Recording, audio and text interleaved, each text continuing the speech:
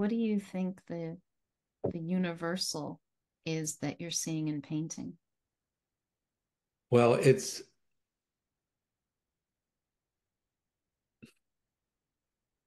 so there's an impulse, which is another word I've been using, right?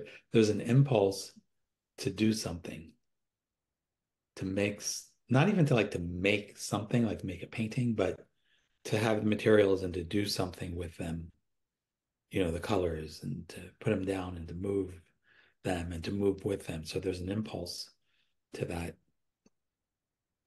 And in following that, there's all this, you discover all this stuff. Like you discover how fun it is to do it. And then you discover what things can do. Even as simple as you discover that paint on a paintbrush and put it down, it does something. You know what I'm saying? But it's like you're discovering that in the moment. And then, so there's all this discovery that's available. And then there's a joy that goes with it. And it can be like a really like quiet, like, like, oh my God, this is a masterpiece kind of thing. And again, it's never like me making a masterpiece, but it's like, wow, this is amazing. So all that's available. And the way it relates to the principles and what we were talking earlier about thought is, for a person to, you know, let's just say it's a canvas and paints. It could be any art form, right? So for a person to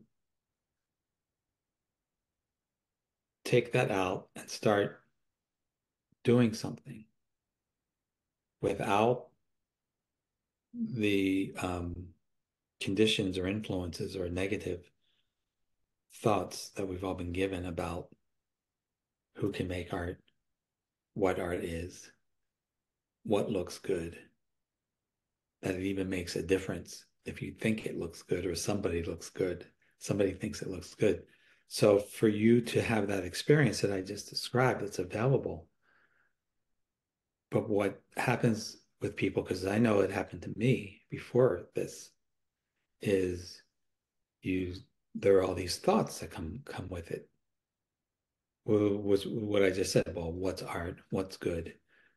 If it doesn't look like something, it's not art, or if you're not trying to say something specific, it's not. Do you know all these thoughts and things that would then,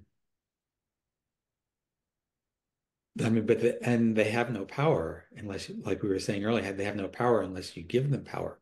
But we don't see that we're giving them power. So we're giving the thought, I'm not any good. We're giving it that power and then not doing what we want or not even picking up the paintbrush because we believe that thought. But we can hear that thought, and I do hear those thoughts sometimes, but it's like it just doesn't it doesn't mean anything to me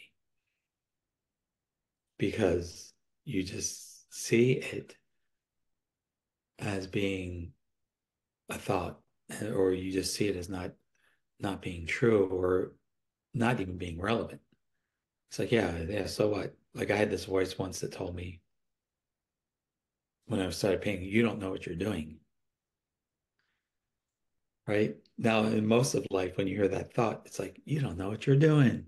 It's, that's what it sounds like. But it was very neutral. In fact, I had to bring it into to the form of words because I was just feeling something. It's like, you don't know what you're doing. I was like, oh, that's right. I don't know what I'm doing. It was like, thanks for reminding me. Like it was a really, it's a neutral thought that can be like a reason to stop, or it can be exciting. It's like, wow, I don't know what I'm doing. And that's what makes it work. So that comes back to we were talking about mystery, the feeling of mystery and not knowing what you're doing. That's kind of what I was referring to with mystery and how good it can be. You know? What I heard in the universal that you're seeing is that there's this impulse to create, which we can just follow. And I say just follow, like just follow the impulse, move with it, do with it, be with it, wherever it is, whatever that impulse is. And in it is enjoyment and discovery, always available, and following the impulse, because it's enjoyable to be moved Yeah. in creation. And there's discovery because we don't know what we're creating as we create it. And then my experience is that if you show up with anything that way, you have enjoyment and discovery in the moment, guaranteed. And the only thing that takes you out of it is what you were talking about, this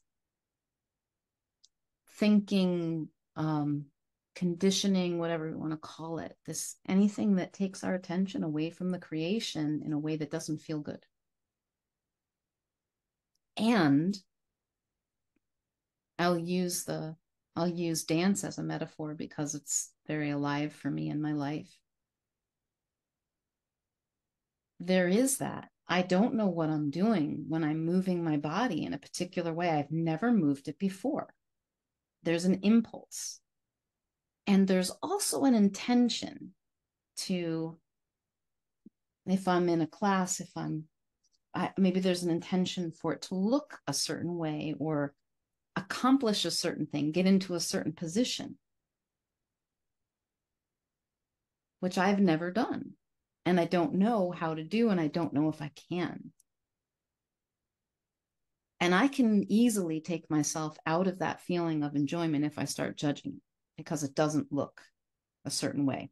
But I can also stay in the enjoyment and notice that it's not what the movement is headed towards. Like sometimes there is an intention with the movement, which I think intention is also a movement or an Yeah. impulse, Yeah. right? Like intention can be an impulse too. It is not necessary. You can just have an impulse with absolutely no intention other than to follow the impulse. Or you can have an impulse of whatever the movement is with a particular desired aim. And neither of those is better or worse, or neither of those is anything. All of that, both of those are fully capable of an experience of rich enjoyment and discovery.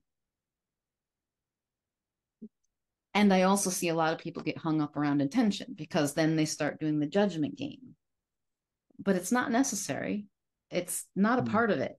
That's the interesting thing, right? Like it's just something that many times we do. It's not inevitable.